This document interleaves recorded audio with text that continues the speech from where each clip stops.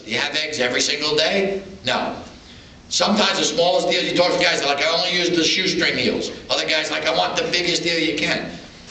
They key in on a certain thing, and it's your job to figure it out that night what they're looking for. And we've all had nights where the biggest deal catches the biggest fish, and we've all had nights where the smallest deal catches the biggest fish. But a striped bass is predominantly an opportunity feeder. You know, it's waiting for a moment for a bait to come by that it can eat. Big fish don't move around a lot. They kind of like the bait to come to them a little bit. So you need to put it in his face. If you put a 6-inch eel in front of a 80-pound bass's mouth, will he eat it? Probably. If you put a 2-footer, he'll probably eat that too.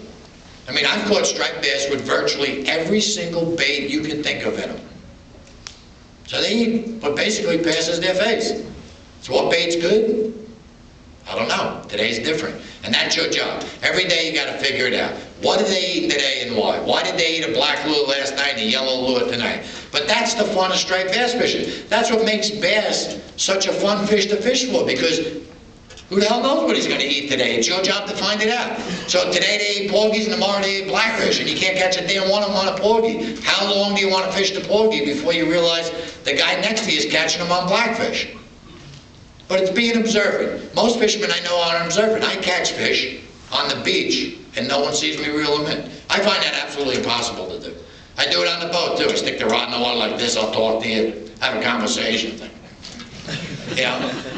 But most people aren't aware. You've got to be aware in this game. And you've got to be aware of everything. Even a dumb bird, you see him circle, he sees much better than we do, and he's high. So he might have saw a huge fish push a piece of bait up. He might have saw nothing.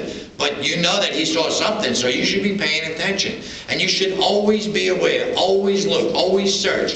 If you're always aware and looking, then you're more aware of what's going on around you. Your brain is working.